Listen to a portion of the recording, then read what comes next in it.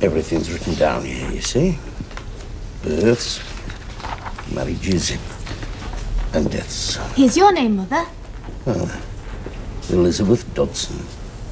You know, Bessie, it's almost 20 years since I married you. Come next Lady Day. Oh, Bessie, you were a pretty lass then. Don't bear me ill will, woman. I meant to do well by you. We promised one another for better or for worse. But I never thought it would be so for worse as this. Don't fret, Mother. Tom won't be home any quicker if you stand by the window. But he should be home by now. The sale must be over. It's been dark for over an hour. Oh, you'd best busy yourself, woman, getting up some more port. One bottle's not enough to get merry on. We've not had a family celebration like this for years. I just keep thinking. It's our home they've been selling today. I suppose something went wrong. Oh, you always were a worrier, Bessie. What can go wrong? As soon as Guest & Co showed an interest in the property, all our problems were solved. Why, I even had a letter from neighbour Dean saying he'd be at the sale bidding in person. Sit down, Mother dear. You look worn out.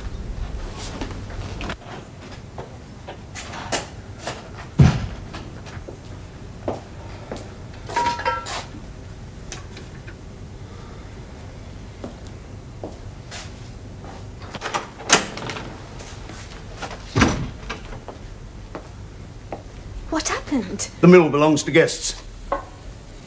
No, Father. No?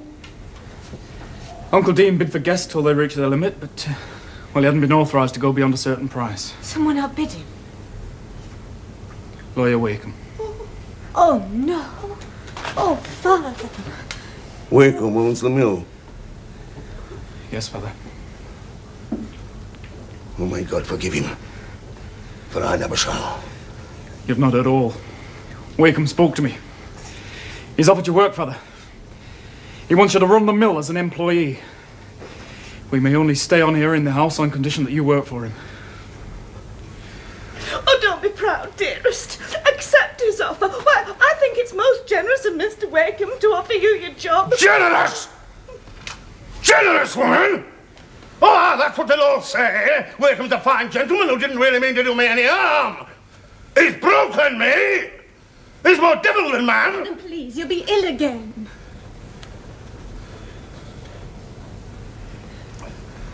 There's pen and ink on the desk, lass. Fetch it to me. He's made a beggar of me, Tom. And now he offers me charity. I shall never forgive him for that. Oh, I shall serve under him, mind. I've no option. I shall put my neck in the harness and work honestly for the scoundrel. But I shall never forgive him. Now, open the bottle and hold it steady while the boy writes. Writes? Ah, here in the Bible. And you'll read it every day of your life. But what am I to write, Father? You're to write that your father took service under Lawyer John Wakem, the man who ruined him. You're to write that I shall never forgive him, and that I wish evil may befall on him and his family. Father, please, it's wrong to bear malice like You put down that I curse Lawyer John Wakem and his twisted son. Father! And you'll write that you'll never forget, as long as you live, what Wakem has done to your father. And that one day, you'll have vengeance. And you'll sign it with your full name. Thomas Tulliver. Right!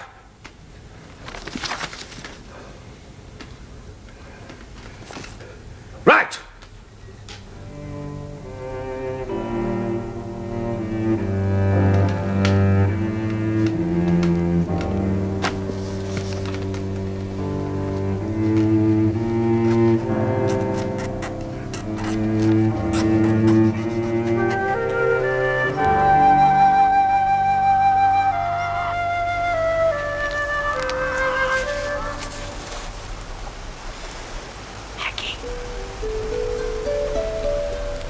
Who is it?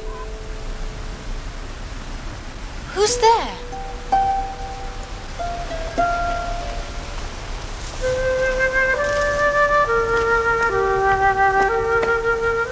Come on, dear. There's still the bread to be baked. Hurry up.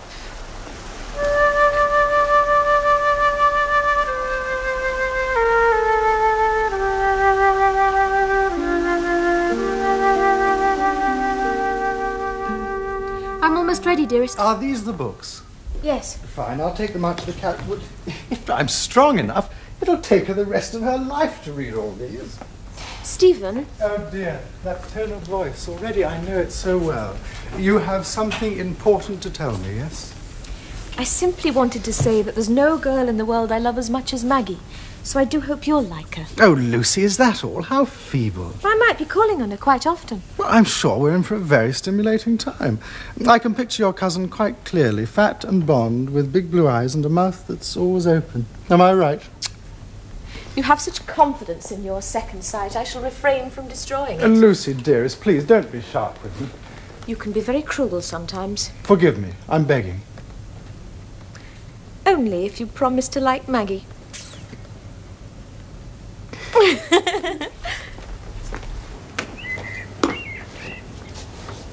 Oh, Lucy, you angel. I've not read one of them before. Are you starved of books, Miss Tulliver? I'm very fond of reading. Well, then Lucy and I must bring you volumes and volumes. How is Uncle? Oh, so much better than when you saw him last. He was upset by the sale, of course, but I think he's resigned to it now. Can he move without the stakes? He went to the bridge and back without them last night. How splendid. Am I to meet your parent, Miss Tulliver? Well, that depends on how long you stay, Mr. Guest. My parents have gone to Lecreth in the gig. A gig? How energetic. Stephen. Do you know, Miss Tulliver, that this designing cousin of yours told me you had blue eyes and blonde hair? You were wicked to deceive me, Lucy. Oh, Stephen, how could you? You said that about her. No, I wish I could always err in the same way and find the reality more beautiful than my preconception. Well, now you've proved yourself equal to the occasion, Mr. Guest, and said the right thing at the right time. Well, however trite the compliment, Miss Tulliver, it can nevertheless be true. Perhaps you would prefer me to be more eloquent. On the contrary, if a compliment is eloquent, I always treat it as an expression of indifference. Maggie, dear, you've always said how much you'd love to be admired. And now Stephen's complimenting you, you're angry. I love to feel admired, Lucy, but somehow mere compliments never make me feel that. I see no reason why a woman should be told with a simper that she's beautiful, any more than an old man should be told he's venerable just because he's 80. I shall never pay you a compliment again, Miss Tulliver. Thank you. I shall take that as proof of your respect. Lucy, dear, would you like a sherry? Well, Mr. Guest? Yes, thank you. I'll get the glasses. Stephen bought a volume of Purcell's songs this morning in St. Ogg's. And we were hoping we might persuade you to come back home with us so that we can all sing together.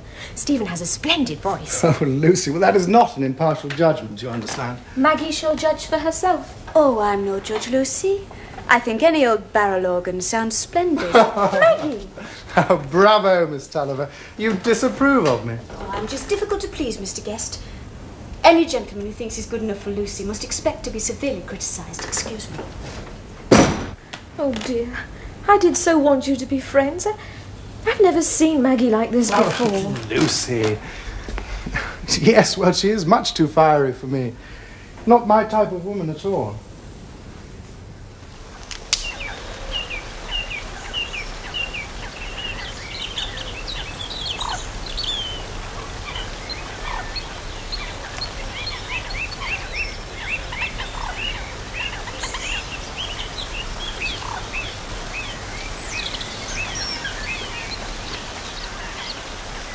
Mr. Wakem. Would it upset you if we talked? I wanted so much to talk to you again. I'm surprised you remember me. It's so long since we met. In Stelling's study, we sat in the window seat. You haven't forgotten? No. Nor I. You always come here alone? Yes. It's called the Red Deeps. Strange name for such a green place. It used to frighten me as a child. Now I love its peacefulness. Oh, Maggie. Dear Maggie. Dear Philip, all these years I've thought of you and wondered where you were. Please, don't be angry with me for calling you Maggie. I'm so used to calling you Maggie in my thoughts. How could I be angry about that? You're much more beautiful than I thought you'd be. Oh, I don't mean to say that you weren't beautiful then. Oh, dear. I wasn't. I was just a little gypsy with my hair always and scowling at everybody. Oh, when you laugh like that, I see that you haven't really changed at all. Everything is different, Philip.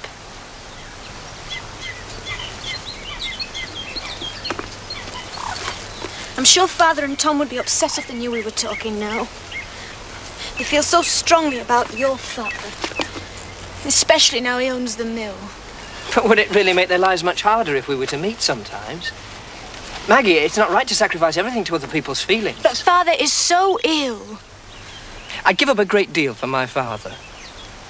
But not a friendship. How strange it is to meet and talk like this. Just as if it were yesterday that we parted at Lawton. If you'd just let me meet you sometimes, I'd be content with only once or twice a month. Surely just to walk and talk could injure no one's happiness. Do you know the end of the lake where the ripple joins the Floss? Beside the ruin? Yes. There's an old tumble-down summer house there I sometimes go to. It's so quiet and peaceful. We could meet there? No one would ever know. Say when? How soon? Which day? Tomorrow? Oh, Philip, what a joy it is to see you again.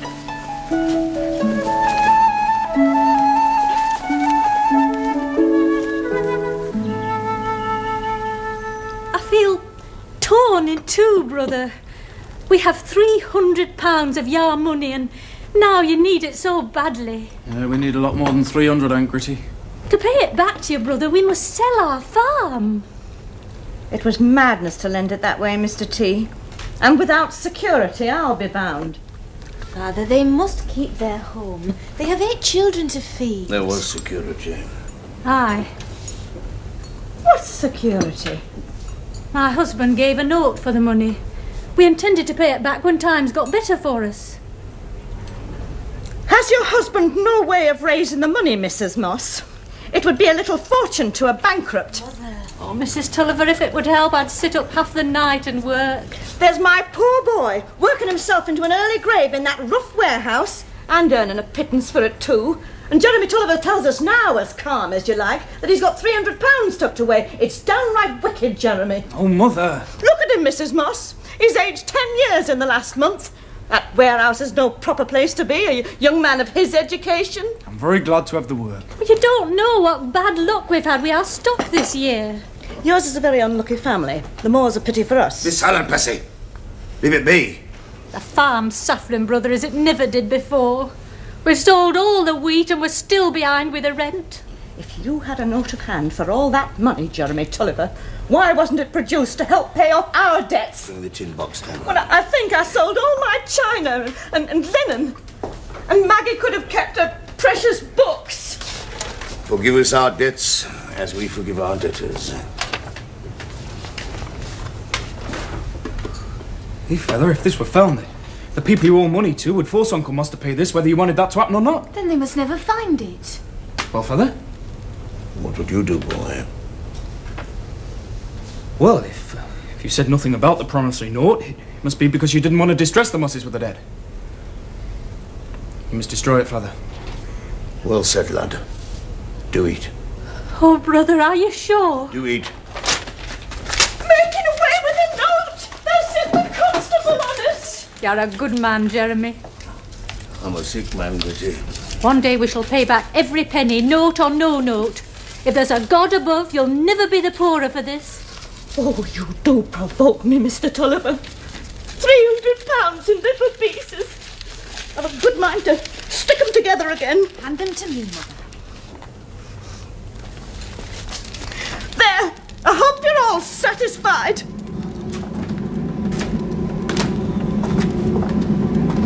This is the last. The proper beat, Mr. Tom. It's not right you have to work at Guest Warehouse and the mill as well. Well, until fella's well again, someone has to help Luke with the work here. Well, you'll be getting her with it. And then what good will you be to man the beast? I'll be all right.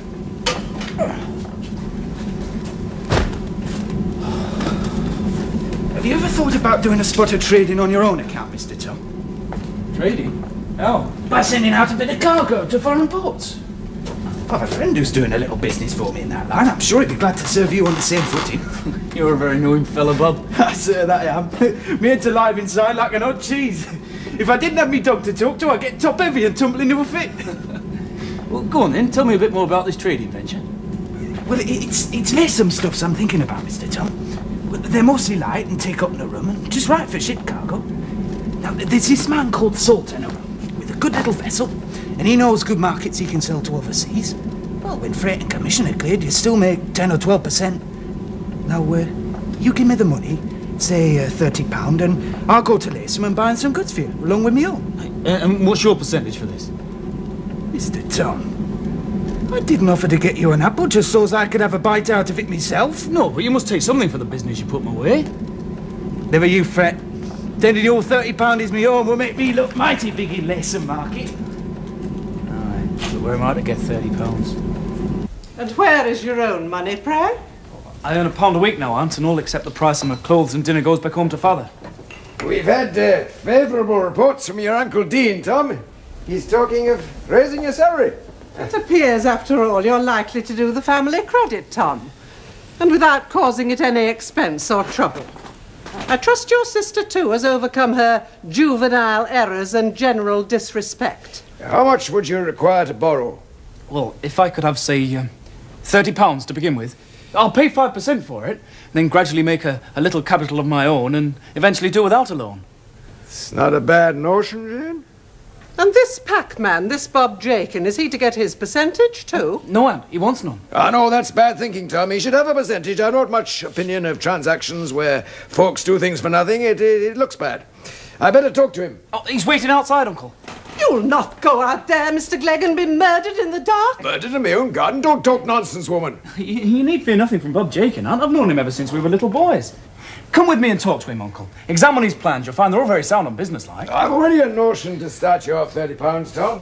And if Mrs. G wants to join me with another 20, well, that'll make a pretty good little nest egg, eh? You'll kindly let me do with my own money as I wish, Glegg. Very well, dearest. We'll do without your £20. It was only a suggestion. Oh, now I suppose you want to shut me out of my own nephew's business.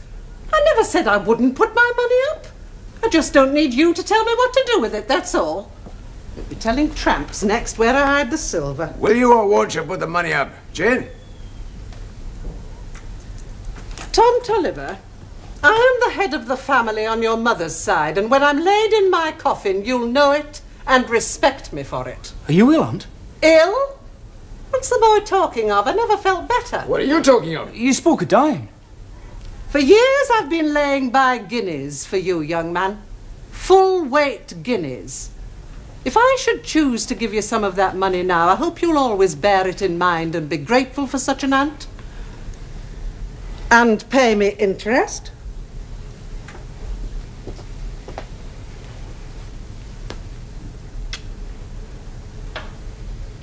I don't approve of just giving, mind.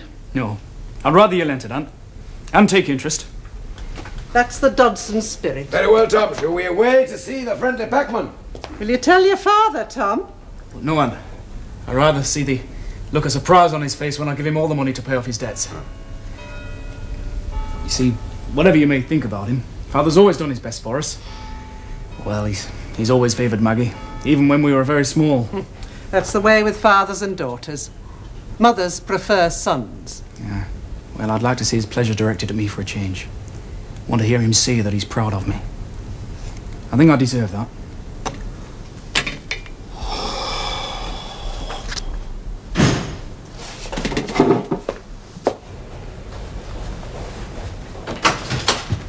Where have you been? Walking. With a book? Stop to read it. Come downstairs, Maggie. Come down!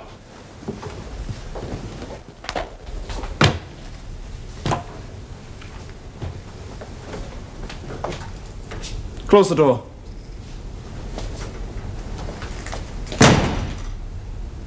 Right, now then, where have you been? I've already told you, walking. In the Red Deeps. Have you the remotest idea what the time is? No, I can see you haven't. Well, it's tea time, Maggie. Indeed, it's long since past tea time. Well, surely Mother always gets... Mother, as you have clearly forgotten, has been with Aunt Pullet all day. And that feather's been calling you for the last hour. Oh, I better see what he wants. Not until you've heard me out.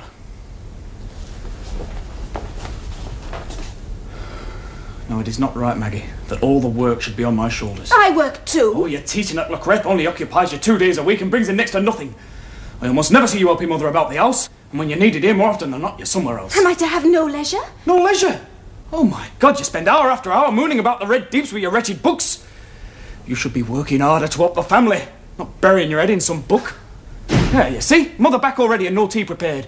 Or perhaps you'd expected me to do it. Oh, Tom, don't be so unreasonable. Oh, God. That gig! Your Aunt Sophie takes to the whip like a creature demented. I declare she'll have it over one of these days and not a soul surprised but herself. Where is Aunt Sophie? She went on, dear, to Sister Glegg. She's give you a lovely blue dress. I'll fetch Tina. Oh, there's a good girl. I'm fair worn out with clutching the seat of that gig. Why does that silly woman have to drive so fast? Oh, Maggie, take my shawl and bonnet, child. There we were, coming down that forest road as if the hounds of hell were snapping at Sophie's ankles, and what do you think happens? That poor twisted boy of Lawyer Wakems comes scrambling out of the Red Deeps right in our path. The Red Deeps, did you say? How we missed him, I don't know. Your Aunt Sophie said a word I sincerely hope she doesn't know the meaning of, and I just closed my eyes and prayed. Oh, drat that girl, she's forgotten my bonnet.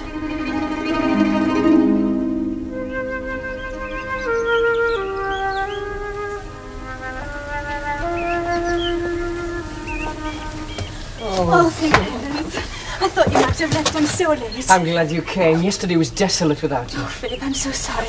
Did you think I'd forsaken you? I was worried, dearest. It's the first of our appointments you haven't kept. You had cause to be worried.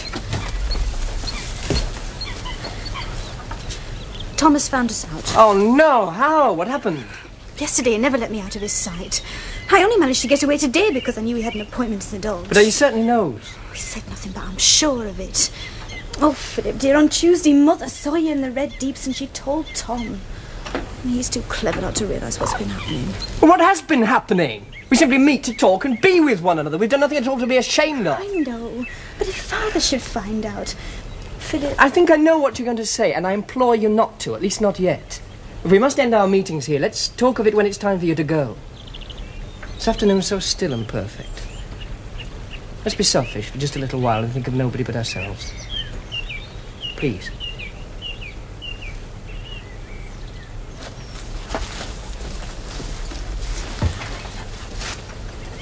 May I? Only if you let me see what you've already done. Certainly not. Turn your face to the light. You're such a coward. Do you think I should scoff at your word? Turn your head away. I shan't be able to do a thing if you look at me.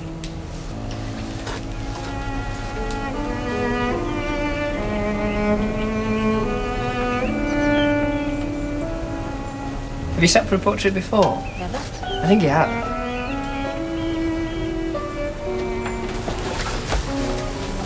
Sit. Do you remember all those years ago? In Mr. Stelling's library. You painted this when you were still at school. It's only a watercolour sketch. What an odd child I was. And how plain.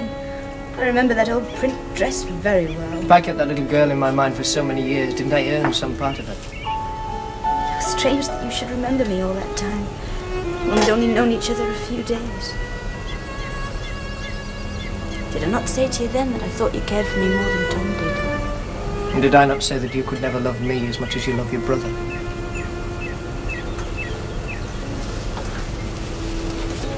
The first thing I remember in my life, standing with Tom on the riverbank, while he held my hand.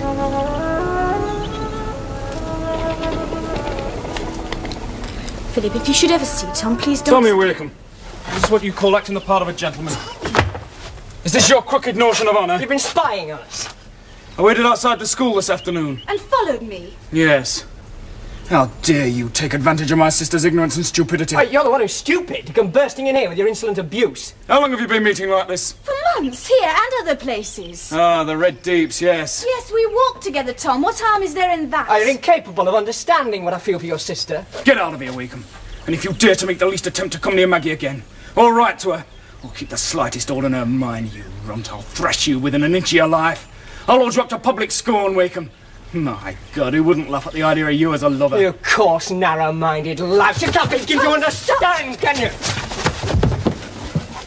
You might stop us from meeting, but you can't stop us feeling the way we do. Get out of here, Wakem. And if you dare to come near Maggie again, I'll tell Father. Oh, you couldn't be so cruel. It would kill him. Very likely. So you'd best do as I say. Maggie, dearest, we knew it would happen. For Father's sake, I must. If he knew I was going against his strongest wishes by meeting like this with a Wakem... I understand, dear. Don't say any more. Oh, for God's sake, go, man! Or do you want me to throw you out? Trust me. I shall never change my feelings for you. I shall always believe that we'll be together once again. Philip. You animal, Tom Tulliver! You can't banish me forever. Philip! I despise you, Tom. I'm only submitting now for father's sake, not yours. The matter's closed. No, it's only just begun. Today I've seen you as you really are. Come on, I'll take you home. All your life you've reproached other people. You've always been so sure that you were right. But you haven't got a mind that's big enough to see anything better than your own petty aims. Well, you've always enjoyed punishing me, haven't you? You've never forgiven me anything, not even as children. Because you've no pity in you, Tom. No love. And it's a sin to be as unforgiving as you are. You're nothing but a Pharisee, and I hate you for what you've done today. Very well. If that's the way you feel, I've no wish ever to speak to you again.